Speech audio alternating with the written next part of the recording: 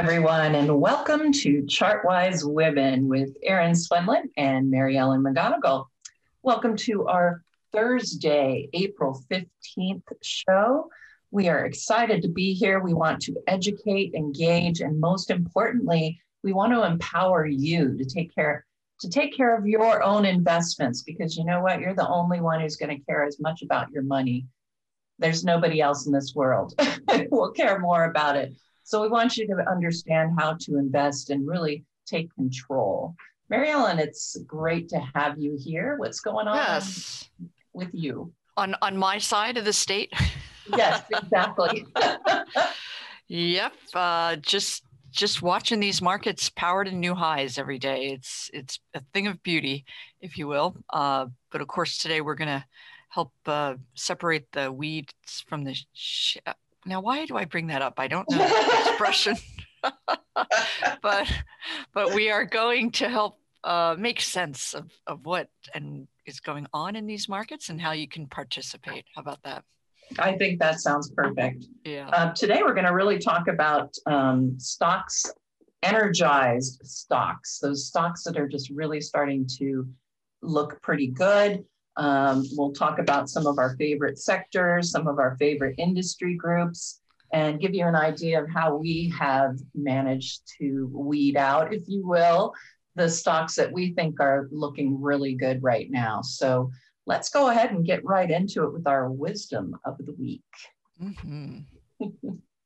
So for me, one of the things I like to do is to look for new strength by examining participation. I'll talk a little bit more about what I mean by participation, but that's really where you want to go, is to find out where those stocks are starting to improve within sectors. And you can do that by looking at this participation that I'm going to show you.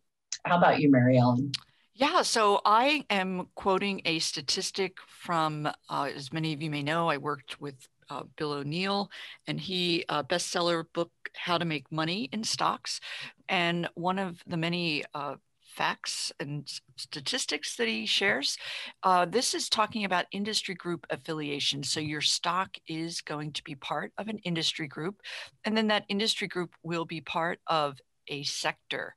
And that industry group affiliation, actually 37% of the stock's price movement is tied directly to the performance of the industry group that they're a part of. And then 12% is related to that sector. So overall, 49% of your stock's move is going to be impacted by the area they're a part of.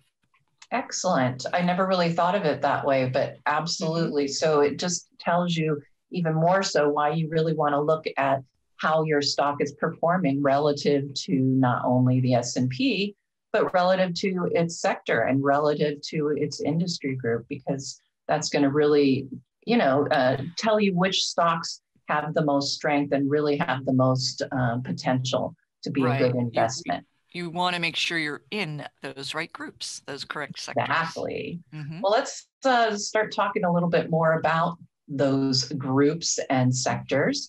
And I'm going to start talking to you a little bit about sector participation charts. And this is something that we have on decisionpoint.com. You can get these charts if you are a StockCharts Extra member or above. I'm happy to send you this sector list.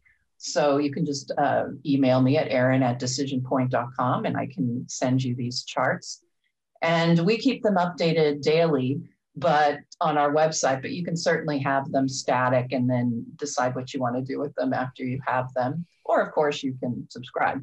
So what I'm talking about as far as participation really is under the surface here. I always call it looking under the hood.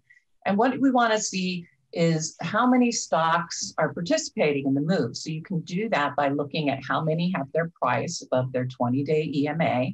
You can look at how many of them have their price above their 50-day EMA, because as you know, Mary Ellen, I know this one's very important to you. If a stock has moved above its 50-day EMA or is staying above it, more than likely you're going to see some strength and look for upside moves. Mm-hmm. Additionally, I've added the bullish percent index. This is basically a number that tells you how many of the stocks within this sector have point and figure buy signals. Now, I don't use point and figure charts, but this is where that indicator has been derived from. And then we have what's called the silver and golden cross indexes at decisionpoint.com. And these are also an excellent measure of participation because you look to see how many of these have their 20-day EMA above their 50-day EMA. So we consider that a silver cross. And of course, the golden cross, most people are familiar with. We want to know how many stocks have their 50-day EMA above their 200-day EMA. So right now I'm looking at the energy sector. We really saw it take off yesterday. We're seeing a bit of a pullback right now, but as you can see, the rising trend is still very much intact. And you can see momentum is just starting to shift toward the upside. And you also can see that the RSI has just barely gotten positive. But this is the important numbers underneath the surface. You can see the participation as of yesterday really had started to pick up in the energy sector. And so I found quite a few very interesting stocks within the energy sector that I've been looking at that, of course, I will share with you. I'm going to look also at healthcare because this is another sector that I am favoring right now. And of course, it's a favorite today with this really beautiful breakout here above overhead resistance. A little bit of a problem with price being overbought here with that RSI above 70, but you can see how even before this big pop today, we were already starting to see a little bit more improvement here in participation. So it gave us an understanding that, okay, this area is potentially going to continue higher. And of course, our momentum is still moving upwards. So that one looks pretty good. Let's look at tech real quick. And as you can see, as far as participation goes with tech, we're getting a breakout right now. The RSI is positive, momentum is still shifting higher. And then you can see more and more stocks have got their 20-day EMAs above their 50. We have almost 100% of them with their 50 above their 200. And then of course you can see the prices, the participation here. In the short term, it's pulling back just slightly, but not enough to be concerned. It keeps us out of overbought territory. So that's actually not a bad thing. And there's room for some improvement here because not all of the stocks are doing super well here. So that is some of the sectors and the participation underneath. Utilities, I think, has been a sleeper. It's been on a real tear, but hasn't gotten a lot of love as far as what we're seeing in, commentators and such. Even me, I have to say, haven't been talking too much about utilities, but you can see the strength here and the participation that is going on within utilities as it's breaking out right now. So those are just a few sectors, and that is what I mean by participation. You know, I do the participation for the market overall, but I think it's important to look at that participation underneath the surface on these charts, the participation charts. But I'm going to pass it to you now, Mary Ellen, to talk a little bit about some of the strong industry groups you're seeing right now.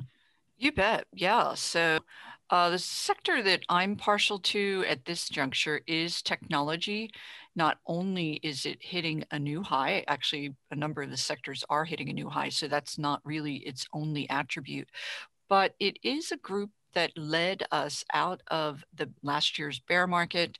Of course, we had a little bumpiness here, but it's recovering very nicely from this sharp pullback that began back here at the end of February. There was a lot of concerns relating to overvaluation and potentially higher taxes, which will hit technology harder, but it is recovering very nicely. So it's an area I tend to favor because a lot of the underlying stocks do have very high growth prospects, and that growth in turn will drive demand for the stock. So it's a fast moving high growth area. So technology is an area that I like right now. And then from there, we can, of course, take a look at some of the sub-industry groups within. So this is how you can do that. You can, from this first page of StockCharts, go ahead and click on that sector summary.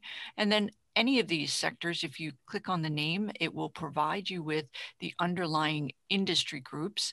And if you're seeking strength, that StockCharts technical rating can be used for industry groups as well as for individual stocks. So you can see here up at the forefront are semiconductors, and I did have names here I was going to talk about later, but this has been a very strong area. It's a big part of Biden's infrastructure plan. He's putting $50 billion into semiconductor manufacturing research, and then I believe $100 billion to 5G rollout, and semiconductors are a critical component to that. And there are lots of other reasons we can talk about as we move on why semiconductors are strong right now and why I anticipate them to continue to be a strong area. We can just take a quick peek here at the group chart. Actually, I did have one marked up, but we can just use this one just as well. This is the Dow Jones US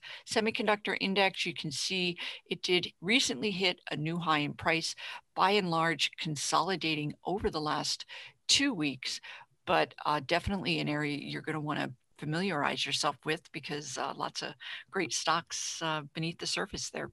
Absolutely. And it's great to see that, the price is not really overbought by consolidation. It really kept it from being in that overbought territory. And it does look just really ready for a nice snap to the upside, a breakout with that MACD is starting to turn up. You've just really got to like those charts right there. Yeah, it's very typical. This is a group that I follow very closely as well. It'll have these runs and then consolidate and then have another leg up. I mean, you have to just know that it's going to pull back, stay with it, because for the most part, you inevitably in this environment, you will get that next leg up. Excellent. I love that chart. We'll definitely get into more of the stocks that we like within these sectors and industry groups.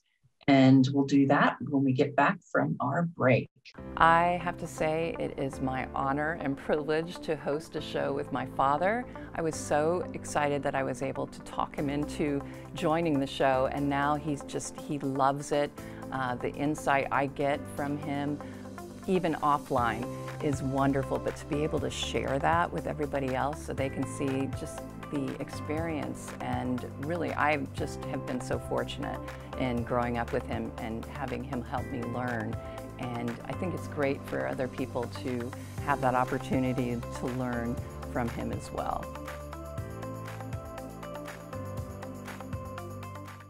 And we are back with Chartwise Women. We just talked about some of the sectors that we're starting to see strength in, and Mary Ellen familiarized us with what's going on in semiconductors and the technology sector. Now it's time to dig in and start looking for those stocks that we think are going to be doing well, the ones that are our favorites, if you will, within these sectors. So I picked energy and healthcare. I did look at these sector charts earlier, but just a really quick review here, why I like them. Energy, as I said, has been, I wrote about this, it's at an inflection point, really a pivot point. It hit the 50-day EMA and this rising trend line, and it's starting to turn back up. Little trouble here at the 20-day EMA, but again, seeing participation moving up beneath the surface. So some of the different ways you can look for your sectors, of course, we've talked about this and we'll continue to beat this drum because you just can't get anything better right here. So at this point, obviously, the healthcare sector is doing well. Energy is a place that I'm concentrating on quite a bit. And one of the reasons I am, actually, I'm just going to pull up the USO chart. Oil right now has been in a, what I've been looking at, in fact, I'm going to pull up the chart that I really like here. That's in here. All righty. What are you whining for? My dog is just whining, and I don't know why. Okay. So this is what I've been watching with oil. You know, we had the big pullback, but we hit support here and we managed to stay on it. And then we started to form this ascending triangle. Yesterday, we got the big breakout on oil, and you can see that we're still getting some move to the upside. So this was one of the areas that I really wanted to concentrate on when I was looking for my decision point diamonds yesterday. So as I was saying, one of the ways you can get to this and figure out some of those areas you like is to go simply, as we talk about in here, I'm going to pick the energy sector. It's not doing so well today, but that's great. We love seeing pullbacks. That's when you can get in.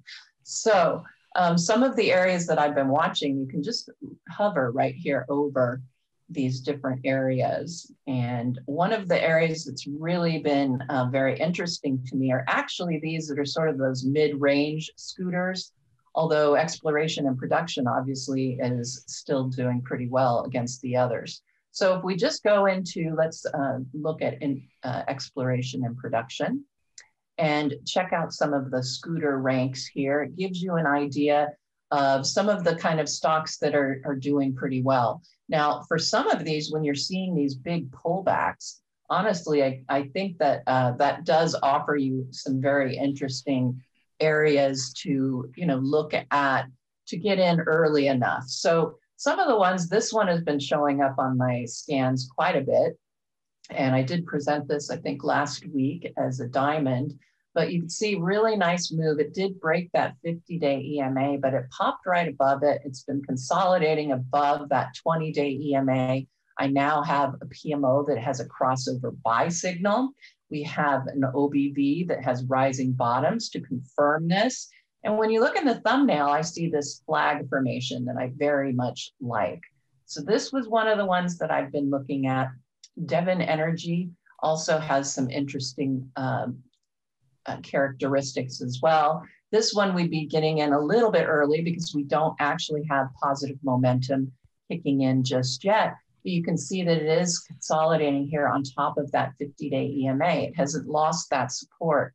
And that tells you that you can get in here and likely enjoy a ride to the upside. So I thought this one looked pretty interesting.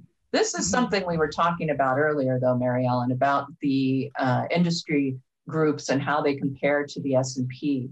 And you can see this energy group here in oil and exploration and production is really not been doing well, but it's starting to kick in. It's looking pretty good. And then I have one more. I was going to say Devon was a name that I actually put on my suggested holdings list back in November.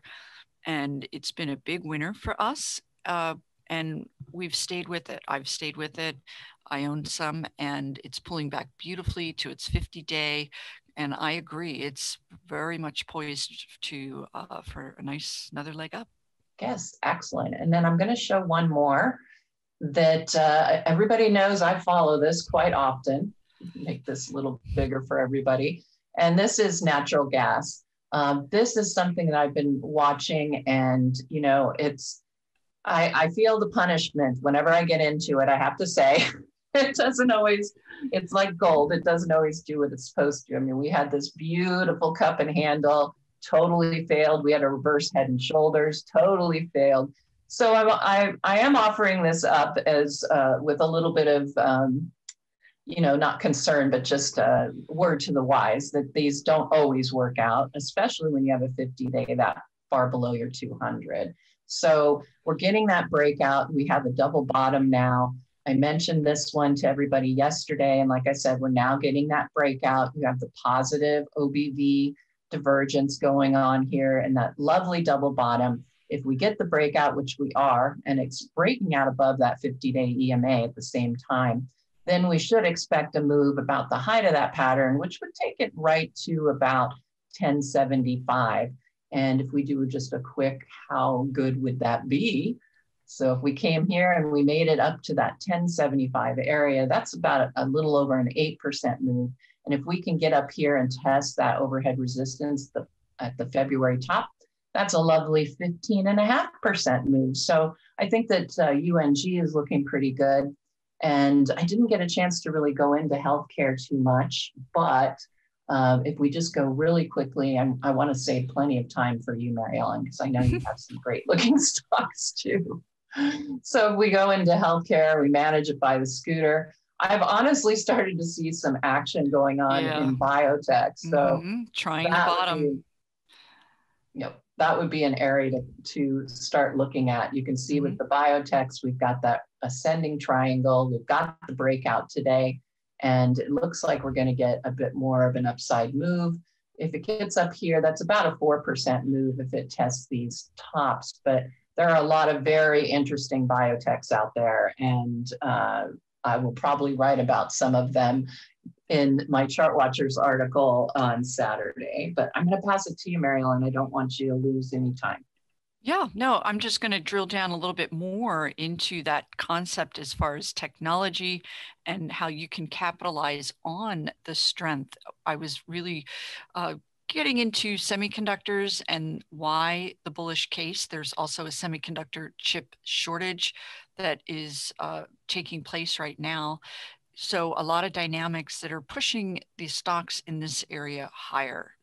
So let's just go ahead from here, and I will share with you some of the ways that you can embrace this group. Again, looking at this StockCharts technical rating can be really quite helpful. And from here, you're going to want to choose according to your investment style. I tend to traffic in larger cap names. Applied Material is a big holding. It's on my MEM Edge list. But I will tell you at this juncture, it has had a big run. I think it's up 90% from when I put it on back here. So the stock is pulling back at this juncture. It doesn't mean that the run is over. It does mean that it does need to have some more on the way of a pullback because it is so overbought. I would keep it on your radar for when it reverses its current period of consolidation. And then another stock that we can look at if you are not adverse to smaller or mid-cap names, this is Brooks PRI Automation, BRKS, and it's really sitting up here. I do want to point out these smaller stocks will have a bit more in the way of volatility, but when they get going, it can be a nice upside. So the stock has this big move. It's consolidating. It pulled right back to this 10-day simple moving average, poised to break out of this little base here. The company provides semiconductor chips to the life sciences area. Applied Material is very involved in that 5G rollout, so hence that strength there. This is another name that I am very familiar with, is also in the same space with Applied Material, but it was an early winner, and it is also pulling back. So you have two different dynamics taking place. Those names that were first out of the gate, by and large, are currently pulling back. So then from here, you can drill down a little bit further. I'm not always enticed by these lower scooters, but it will get you in front of names. This is a name that I just added. I just added it to my portfolio a little while ago. Wonderful. Yes, this is NVIDIA. They came out this week, management on this day. They did come out with quite a lot in the way of new products with semiconductors, also very bullish on their outlook for the remainder of this year. So it's a little overbought right now. You can see the RSI up here, up above that 70 level, and then your MACD. So you will want to see the stock pull back just a little before entering, but definitely will want to have that particular stock on your radar. So I think we are going to now go to our final segment, if we may. Indeed. Yeah. Because, yeah, that happened. This one, when you put this one in, I believe this one was yours. Yes, indeed. I laughed so hard when I saw this headline, and it just reminded me of my kids at school, going, and if they didn't want their, if they had a dessert that they didn't want so much, they would trade it for somebody else's dessert, or and you can imagine. Right, of course. Oh my gosh, those good old days. Yeah, but this story is about a woman who was packing a very healthy lunch for her husband every day. And the reason is because she felt he was spending too much on going out to eat, and they were saving to purchase a flat together. This is over in the UK. And she did find out that he actually was selling that healthy lunch so that he could enjoy his fast food. So in fact, he was asking her to pack extra lunches and he was selling every one of them and eating quite nicely on a regular basis. So you can imagine her Yeah, it might furious. have turned out to be kind of a moneymaker, right? That's right. I think it was a deal breaker too, though. They're not apparently they're not moving into that flat together. I think that one just took the cake. But we're gonna, yeah. So I wanted to share a couple of restaurant stocks. I'll start with Jack in the Box. This display is a little easier to read here, and it is really one of the best performers in the fast food space. And this is all about the company. In February, they announced their Q4 results, and it was the best year-over-year growth in earnings in 27 years. And it's had everything to do with the pandemic. They pivoted to digital sales and also premium products. They noticed people were going for their higher end products, so they increased that. So Jack in the Box sitting up here quite nicely, poised to break out of this nice 1 month base. I don't know about you. Yeah. I like it. I have to say, I've been watching those commercials during the hockey games for their popcorn chicken. And I can't wait to try it. Their commercial is working. Oh, absolutely working. Yeah, so they're calling for 40% earnings growth for Jack this year. Let's take a look at another big grower that is setting up nicely. They're due to report here soon. This is Chipotle, CMG, and the company, they're calling for 119% year-over-year earnings growth this year. Has a lot to do with openings. They are opening, I believe, 112 new stores, and you can see it had this nice base breakout that it's pulling back from. Nice outside momentum indicators. This has been a winner for my work in the past. I'm kicking myself for not getting into it again here, but they are due to report. So that kind of has me hitting the pause button on that one. Yeah. Nice little flag though, I have to say. Yep. Setting up really quite nicely. And to see them raising earnings estimates going into their earnings is actually very bullish. So I didn't know if you had a restaurant name or what does McDonald's look like? I mean, if we're going to talk fast food. I know, why not go to the source? The first I believe they came out in 1961, I want to say. Not that I remember it, I'm just saying historical precedents, because a lot of my work centers around innovative companies, and at the time it was very innovative that you could drive through or have what was fast food. That was all new at that time. But yeah, so it's breaking out of this now flat base, which in turn has the breaking out of a much longer 4 to 5 month base. So when you do have those longer base breakouts, your advance out of that base oftentimes will be lengthy. However, we are a little bit overbought. So a little consolidation in order here for this stock. One last name I was just going to pull up here is Beyond Meat. It's not doing particularly well, but they do provide to a number of these fast food restaurants. This is that plant-based meat product that had fits and starts. They're growing over in Asia and elsewhere, but it does have work to do before reversing this downtrend. We're going to need to see a break back above these moving averages, but we're getting some interesting momentum indicators here that it could be waking up, but still has a bit of work to do. Erin, I think I think we're at the bust. We have to check out right now. Okay. Yes, but we're glad you joined us. Hopefully you enjoyed some of these energized stocks, and we will be back with you next Thursday. Until then, happy trading. Hey guys, Dave Keller here with StockCharts.com. Thanks so much for watching our video. If you enjoyed it, and we hope you did, hit the like button right below. Also, we have so much new content every day. Consider subscribing to the channel. Just hit the subscribe button in the video or right below. Thanks for watching. Stay safe. Have a fantastic day.